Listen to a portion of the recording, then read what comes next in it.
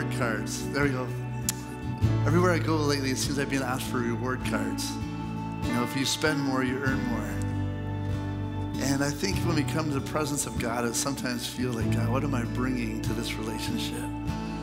This is one of the most beautiful things, that it's not about what we bring or what we earn. It's called unmerited grace, unmerited favor. Now, we just come with nothing. We actually come with a deficit. We come with brokenness and shame and sinfulness, and God brings blessing, reward to our life. And because of what he does for us, then we return to him an offering and a sacrifice of praise.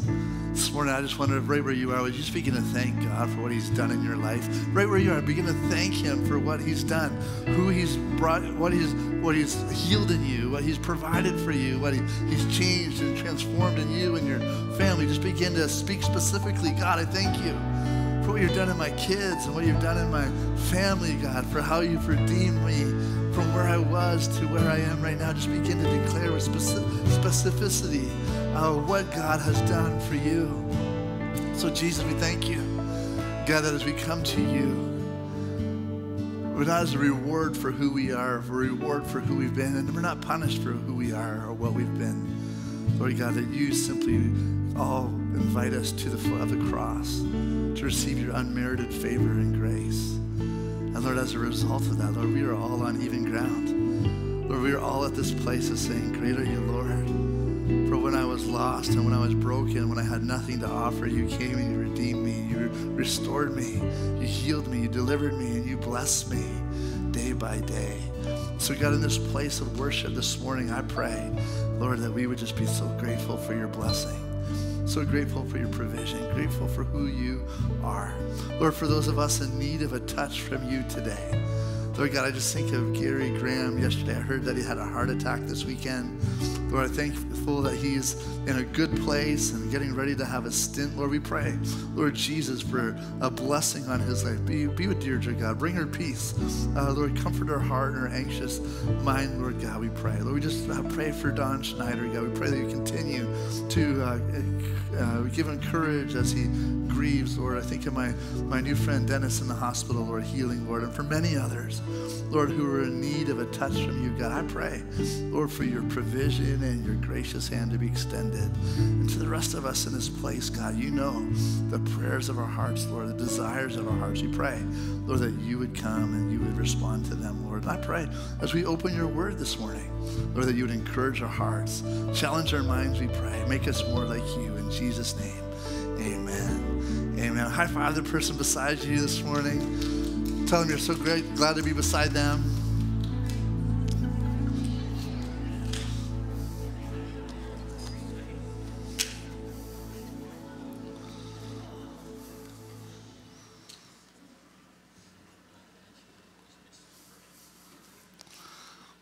It's so good to be in church. How many are glad to be in church this morning? All right. I want to ask you this question. Have you ever felt like you've been stretched to your limit? You ever felt like that you were at the edge of what you could handle?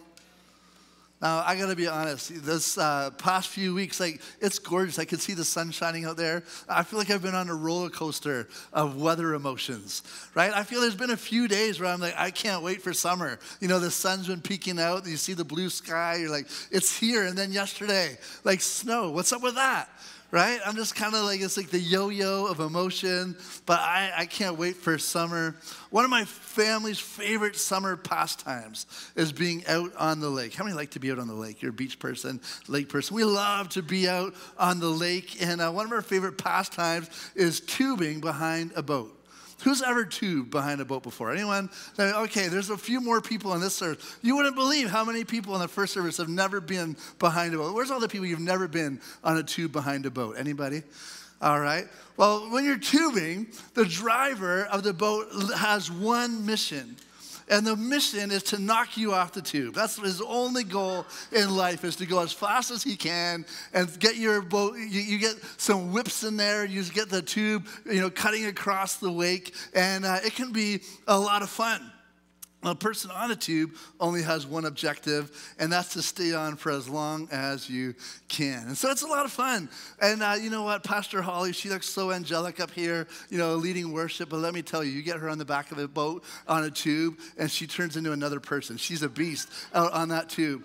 And I don't know what it is. I think it's because she's the baby of her family. She has youngest child syndrome. And so she just thinks like the whole tube is hers. Like she doesn't care, if you're sharing the tube, like she's taking all the tube, hogging the tube. And when you're getting ready to be whipped across, if you kind of get used to it, you start leaning into the curves a little bit. And she gets her knees up there, and she's like pushing you off the tube so that she can, and that's how she is. And she's been known when we get two tubes out there, we get two tubes coming together, and she'll give your tube a kick and send you flying. That's just who Pastor Holly is, just so you know. I mean, and angelic on Sundays, but on the boat, I'm telling you, different. And I think it's genetic. It's hereditary. Because her dad, some of you got to know Paul right here. Paul has been trying to knock us off the tube for just about as long as I can remember. Now, a little secret, Paul doesn't swim. I don't know if he cares if I tell you that. So he's always been the driver as long as I've been around the family. And so he's always been speeding and whipping us across the lake. And I remember a specific instance. He sent us flying. I remember one time he hit a wake so hard that he knocked me right out of my wedding ring, and my ring got lost in the lake. I remember. But the one I remember the most, the specific time, is before Holly and I were dating. And so he, in his picture, he has fatherly duties, and I have aspirations, right? I'm trying to, why is this young buck hanging around my house, right? What is it that he's trying to accomplish? And so we were out on the lake, and so we both knew what was happening. He knew that he had to send a message to this young guy coming around, hanging out with his daughter. And on the tube, I knew that I was going to be the recipient of a lesson, right? And so I hung onto the tube as hard as I could, and I grabbed hold of those handles, and I'm not being fancy. I broke my finger yesterday, so it doesn't bend. So that's why, so I holding on as hard as I could on the tube, and he just let it rip. He hit the throttle, and the boat took off down the lake, and I was holding on for dear life, and I think we both won, because the next thing I knew, the boat was gone down the lake, and I was sitting in the water with two handles in my hands, just kind of wondering what had happened. And so it's a lot of fun. Whips are fun. When you know you're coming, you brace yourself for them, right? You kind of lean. If you've ever been on the tube, you kind of lock your arms sometimes. You try to lean into the whip, and the centrifugal forces and the speed are all working against you staying on the tube. Now, this is what I've discovered when people go tubing for the first time. I should make it my goal to get as many people from our church on the tube as possible. Maybe that would be my second calling in life. I don't know. Right, but this is what I've discovered. Either people, they go for a whip and they go, that was awesome. Let's do it again, right? Where's all those people at? Where's all the awesome, let's do it again people, right? And then the other response is, that was crazy. I've had enough, right? Where's all those people, right? Like that was enough for me.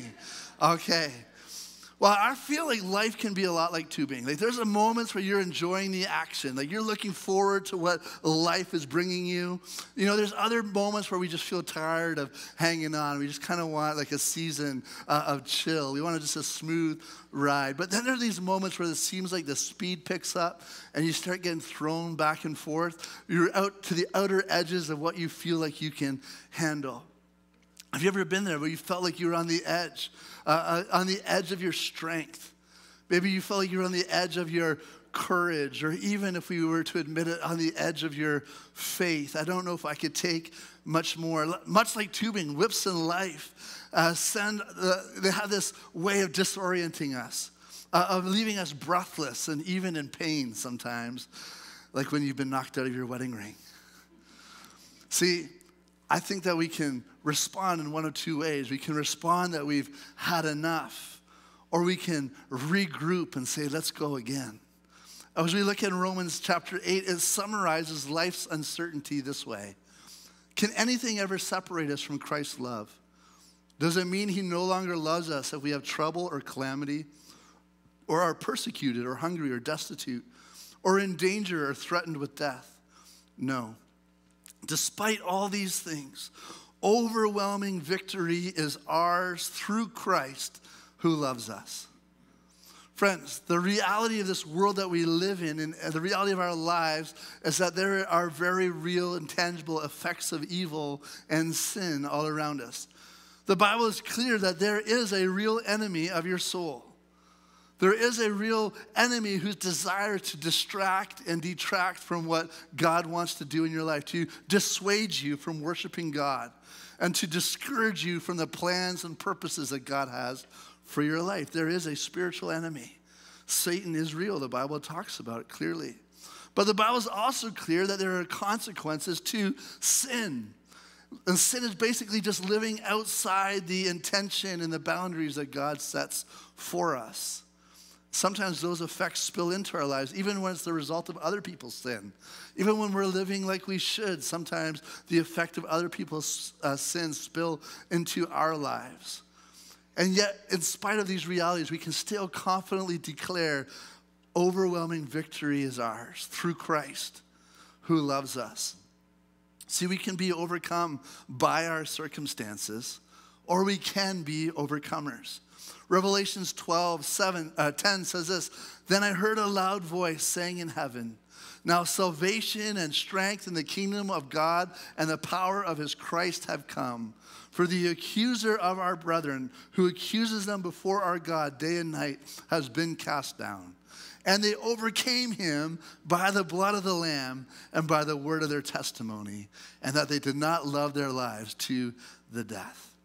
See, as we look at these two passages, Romans and Revelation, we read it's through Christ, and it's by the blood of the Lamb.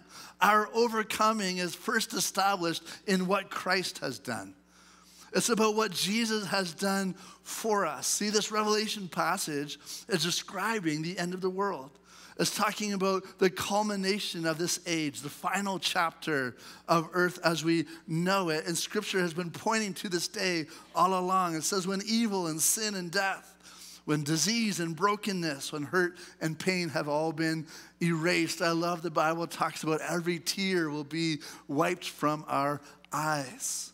When God's kingdom in all its perfection is established in totality.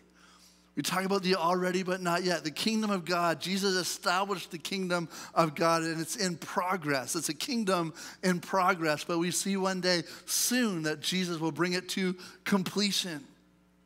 And so the message of truth and the message of hope, see, the message that picks us up when we've been knocked down, the message that encourages us when we've been discouraged, the message that keeps us going when life throws us for a whip is that Jesus overcame so we can overcome. Would you say that with me? Would you say Jesus overcame so we can overcome? Tell the person beside you, tell them they need to hear it this morning. Jesus overcame so we can overcome.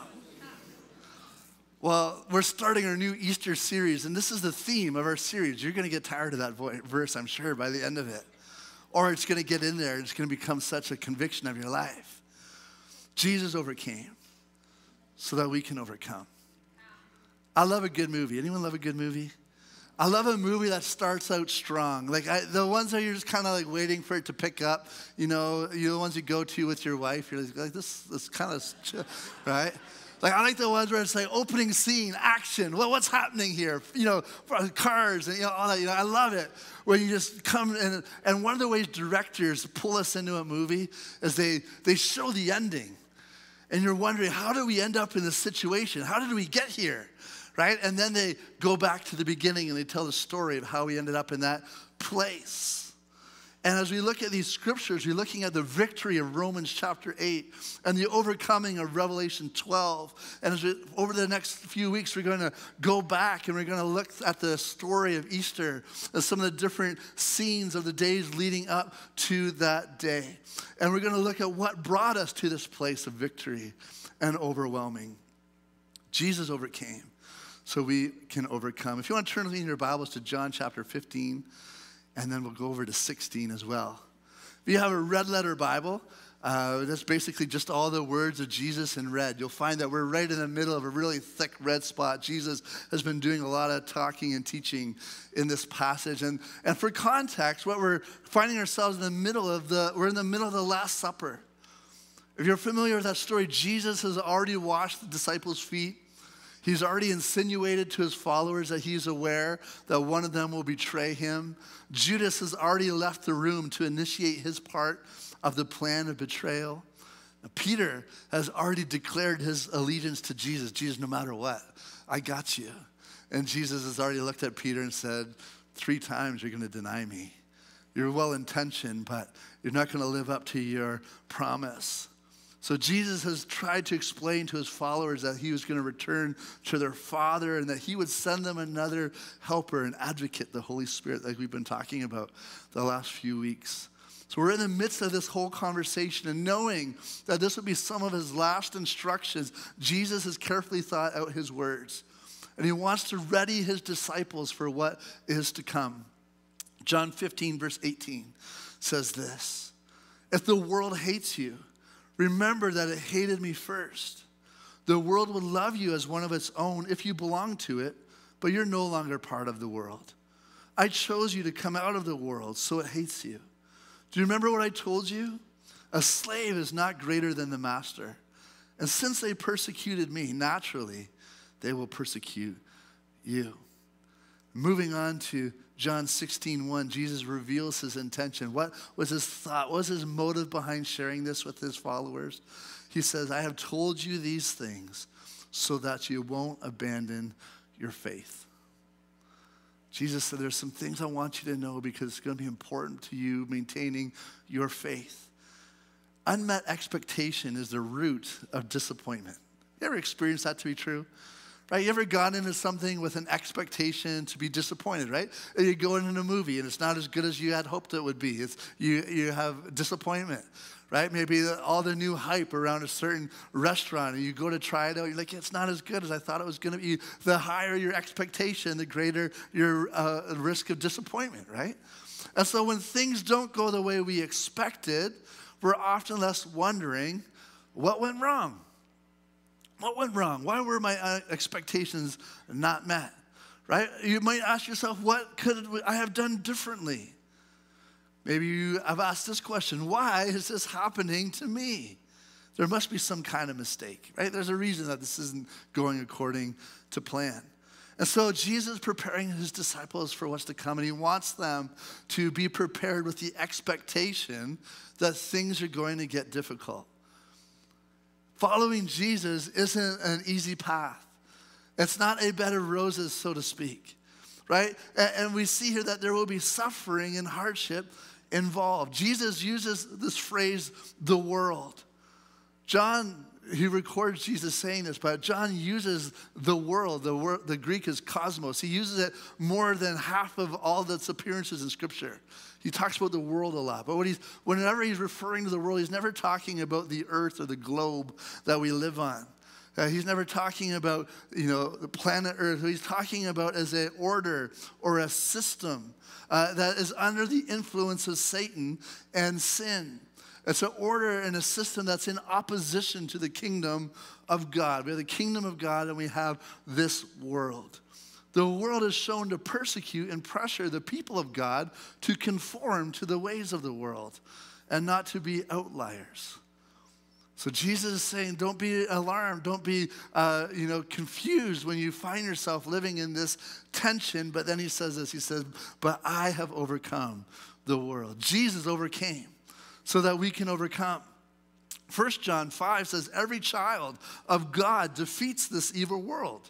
And we achieve this victory through our faith. And who can win this battle against the world? Only those who believe that Jesus is the Son of God. The Bible says that you will either be overcome or you'll be an overcomer. Jesus said, I told you all of these things so that you won't abandon your faith. Now, if we were to skip down past John 16 to verse 33, he says this, I've told you all this so that you may have peace in me. Here on earth you'll have many trials and sorrows, but take heart, because I have overcome the world.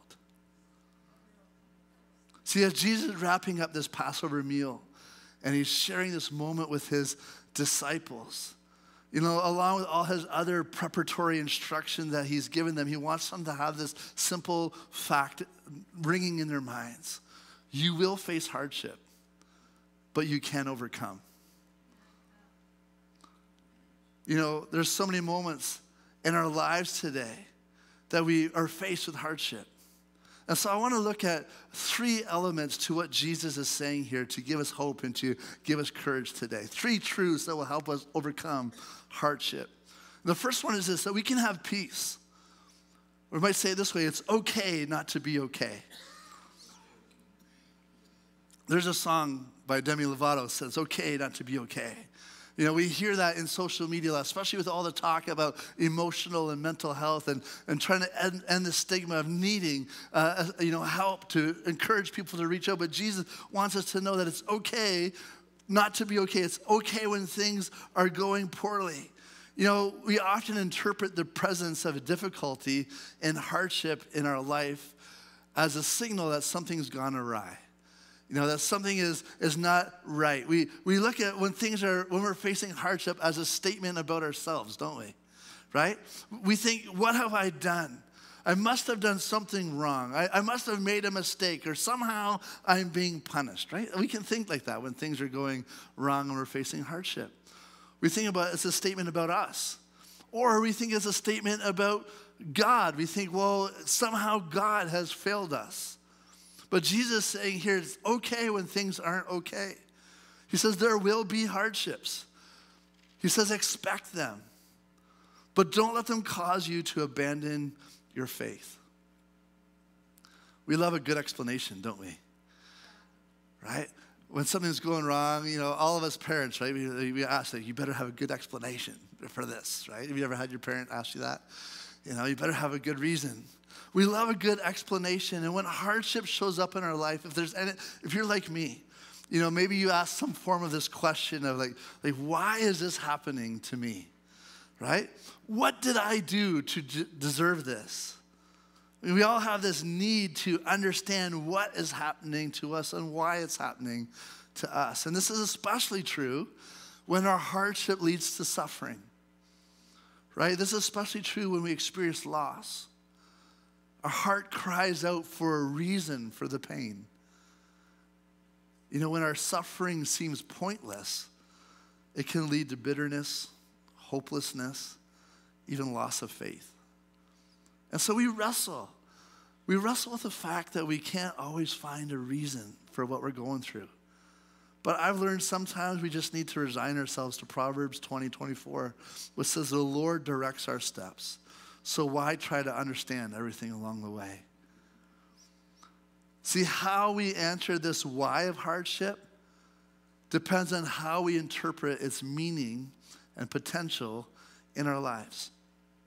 I think every hardship we go through originates in one of 4 places.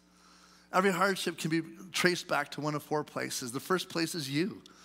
How many know sometimes you make decisions and you take actions for things that bring hardship to your life, right? Anyone?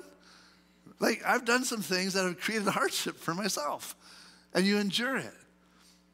We also see in Scripture that there is the world, that we are persecuted for, and the world opposes the principles of God. When you're living for godly principles, the world is in opposition to you. Jesus said, don't be surprised that the world hates you. It first hated me because I was stood out against it. Don't be an outlier.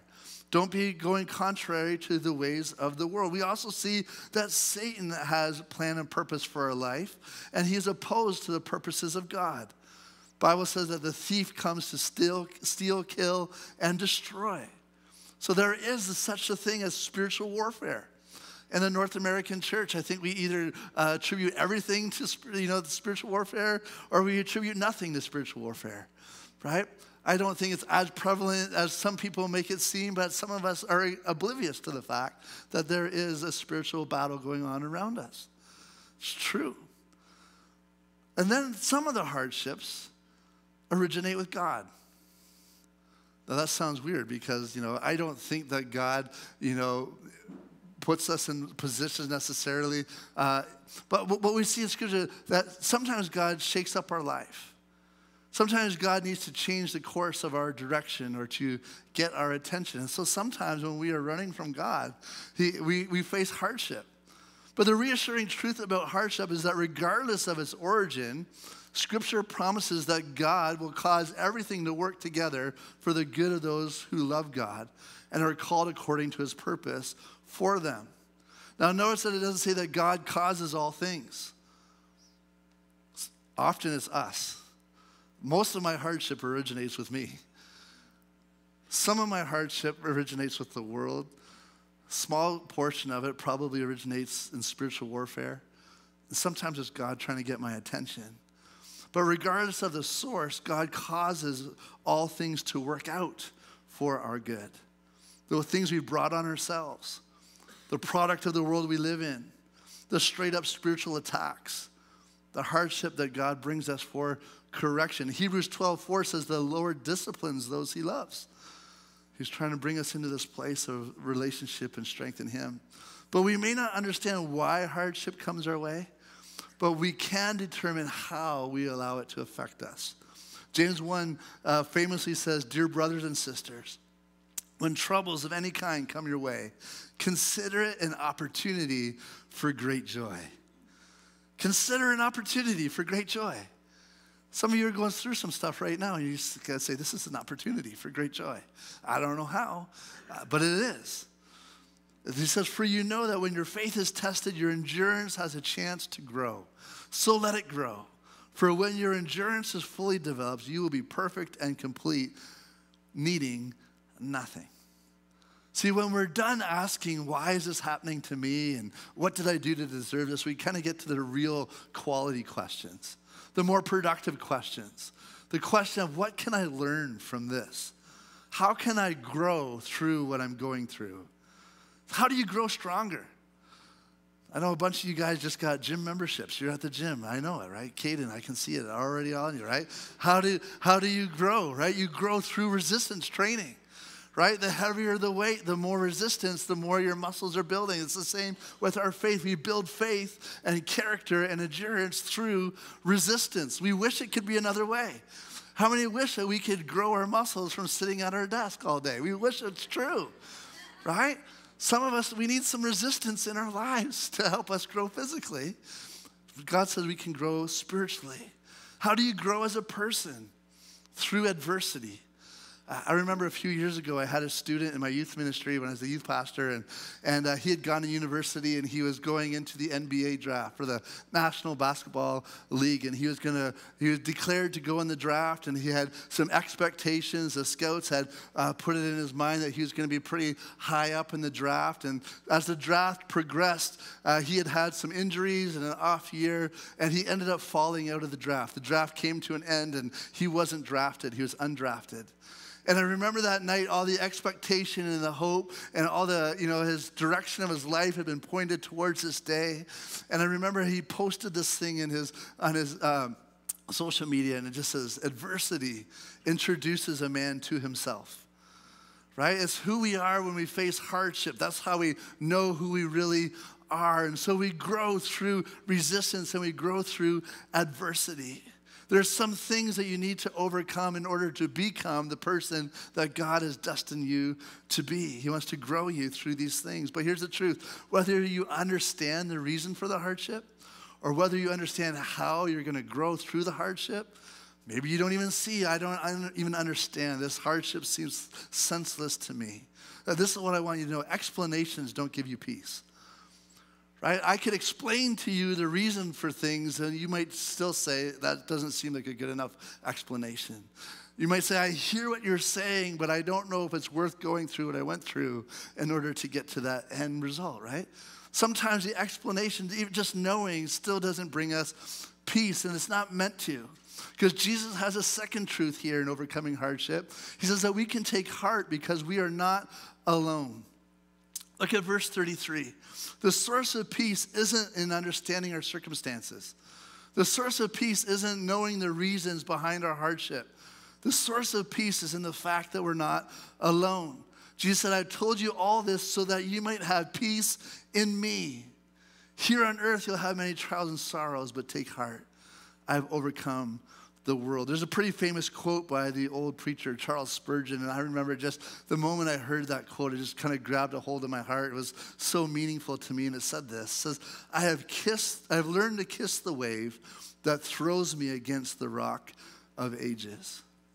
Not a big journaler, but I remember in this period of time when I first read this, I wrote this down in my journal. In every storm of life, there's opportunity to be disoriented, disillusioned, and overwhelmed and overcome. But there's also opportunity to be drawn back to intimate dependence on the immovable one, our rock, our Jesus. Kiss the waves. See, friends, peace isn't found in understanding our hardship. Peace is found in understanding that in the midst of every hardship, you're not alone. Jesus overcame, so we can overcome. I love the rendering of this text. It says, take heart. Take heart. Jesus is saying, be bold. Be of courageous faith. Be of strong determination. Be at peace. This is so much more than a pep talk. See, Jesus is readying his followers for the most difficult days of their life. They're about to witness him be arrested, mocked, beaten. They're about to witness him be tried and unjustly sentenced to die. They're about to witness him be hung on the cross, taken down and buried in the tomb. And all of this would have them questioning their faith, searching for purpose, scrambling for meaning, desperate for peace. Imagine how disorienting all of this was. They didn't know what you and I know today, right? They didn't know, but they were about to discover what we know. It was truth number 3, is that you can take heart because this is not the end. This is not the end. In his book, Good to Great, author Jim Collins tells a story of a Vietnam War veteran. And he's a prisoner of war, Admiral James Stockdale. In September 1965, James Stockdale was flying a mission over northern Vietnam. And he was flying as his plane was struck by enemy fire. He ejected and parachuted to safety in a small village below, only to be captured by the Vietnamese. And while he was there, he was beaten and taken prisoner. And for the next 7.5 years of his life, he found himself a prisoner of war, living in what has infamously been called the Hanoi Hilton prisoner of war camp. As a senior naval officer, Stockdale was routinely tortured. He was deprived of medical treatment, and he spent day after day in a windowless concrete cell, only 3 feet wide by 9 feet long. Day after day in this place. How do you survive circumstances like that for 7.5 years? Upon his release and escape, his freedom, author Jim Collins asked him, how did you endure this? And this is what Stockdale said. He said, I never lost faith in the end of the story. I never doubted not only that I would get out of it, but that I would also prevail in the end and turn the experience into the defining event of my life. That's what he said. Hope is never losing faith in the end of the story. We see that repeated in Scripture. Paul says in Philippians 1, I am certain that God who began the good work within you will continue his work until it's fully finished on the day when Christ Jesus returns. You can have hope today because this isn't the end. See, as Jesus sat with his friends preparing them for hardship and the suffering that they were to endure, the disciples have no way of knowing what we know. In just a few days, they would witness what would certainly seem like the end of all they believed in. It would look like the end of all that they had given their lives to. It would look like the end of what they were hoping for, and even the end of hope itself. But what they couldn't know, that we know now, is that it was not the end. That in just a few short days, Jesus' words were about to take on whole new meaning for them. I've told you all this so that you may have peace in me. Here on earth, you'll have many trials and sorrows, but take heart because I have overcome the world. That's right. See, no matter your hardship, Jesus reigns over it, right? Jesus is in the midst of it. Jesus can do something through it, And Jesus wants to bring hope to you out of it.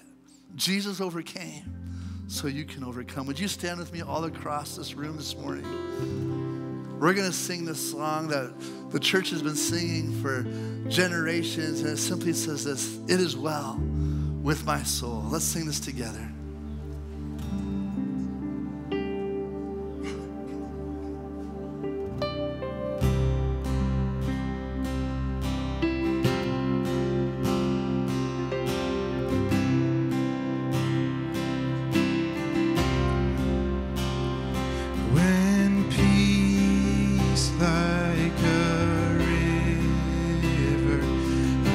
Attendeth my way.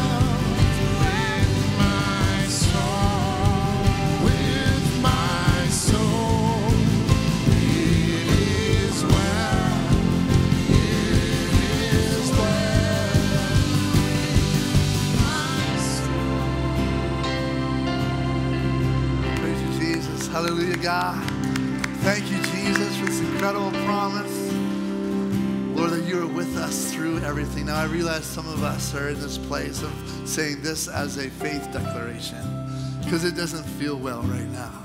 Some of us are going through some things right now and it's hard. And right now I just love with every head bowed and every eye closed in this place of you just right now and say, you know what, Pastor Jared, I'm singing it, I believe it, but I don't feel it. Or it's hard to feel it, it's hard to believe it right now. But would you just pray for me? I want to hold on. I'm on the edge of what I can do in my own strength. I'm on the edge of my faith. I'm on the edge of my courage. Would you lift me up in prayer? Anyone this morning, you just raise your hand and say, would you pray for me? I'm in that place. Yes. Thank you. Thank you. Amen. All across this room.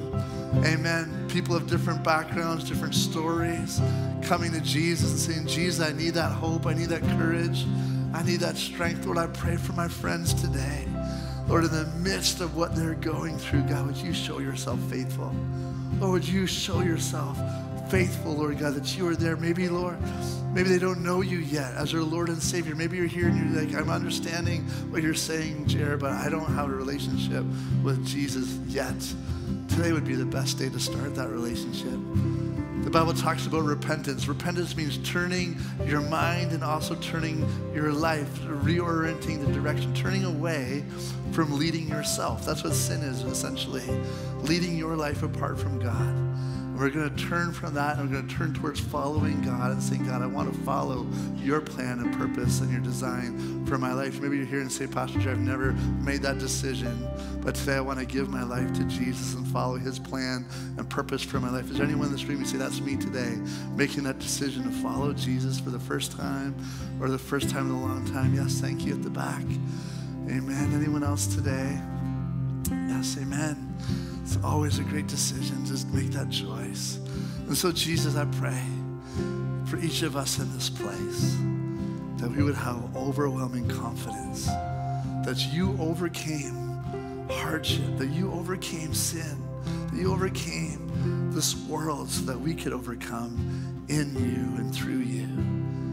We're overcomers.